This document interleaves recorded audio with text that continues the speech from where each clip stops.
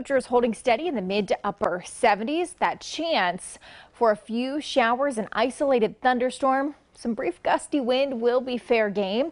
A lot of this, though, wrapping up as we head throughout this evening and by sunset tonight, just expecting mostly cloudy skies. It will be more comfortable tonight. The last couple of mornings, we've been starting the day in the 70s. Tomorrow morning, we're back to the upper 50s, and it overall is going to be a cooler Friday. Temperatures into the afternoon, struggling to make it out of the 60s, topping out at about 70.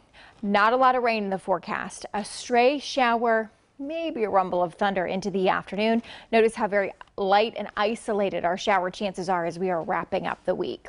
So for today, an isolated shower or thunderstorm, temperatures in the mid to upper 70s as we go throughout the afternoon. Tonight, cooler, mostly cloudy, just a stray shower, a possibility.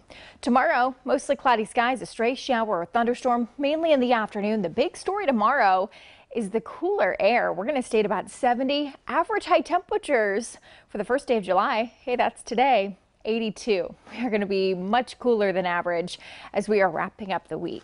Here's a look ahead into the holiday weekend forecast. Rain chances have gone down. Just an isolated shower or storm on Saturday. Some sunshine with temperatures in the mid to upper 70s. The 4th of July will feature warmer temperatures. We're back to the low 80s. Very small chance for a stray shower or thunderstorm. And we're really warming up early next week. Highs will be in the mid to upper 80s on Monday. Chance for a few showers and thunderstorms will return through the middle part of the week.